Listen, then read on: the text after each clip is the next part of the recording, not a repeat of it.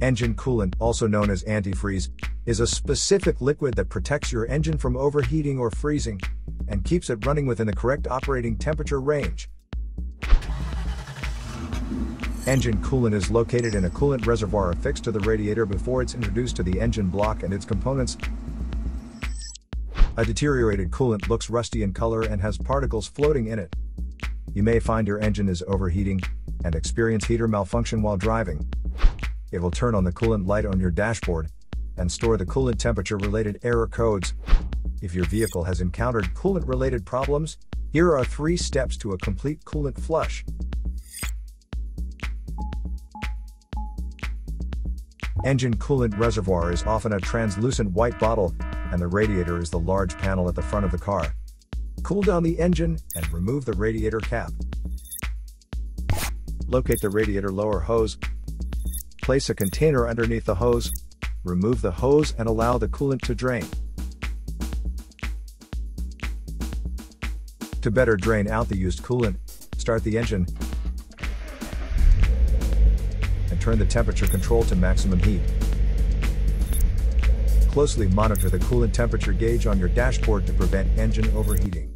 Once the used coolant is drained out completely, turn off the engine and replace the hose.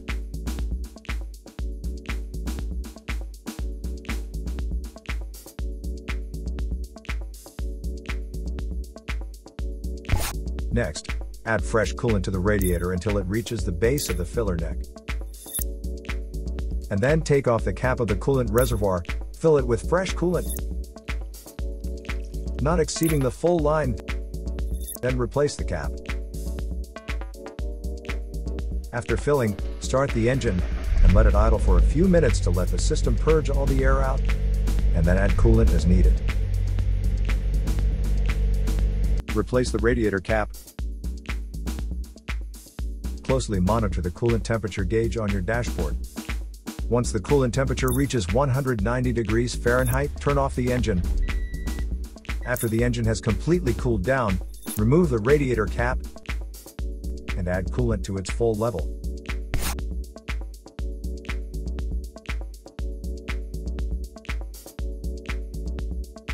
So here are 3 steps to a complete coolant flush. To save more money on car expenses, claim a free engine code scanner by clicking the link here or at the description link below.